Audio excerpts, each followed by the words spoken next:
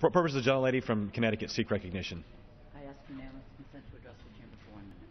Without objection, gentlelady from Connecticut is recognized for 1 minute. Thank you, Mr. Speaker. I rise today to offer my congratulations and support to astronaut Rick Mastracchio, one of NASA's best and brightest and a proud son of Waterbury, Connecticut. Astronaut Mastracchio and 2 colleagues will launch on a mission to the International Space Station on November 6th, bringing along a package of geo-tracking tags from Waterbury Elementary School students.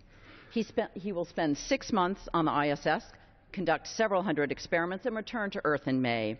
Astronaut Mastracchio attended Crosby High School and received his Bachelor of Science degree in Electrical Engineering and Computer Science from the University of Connecticut.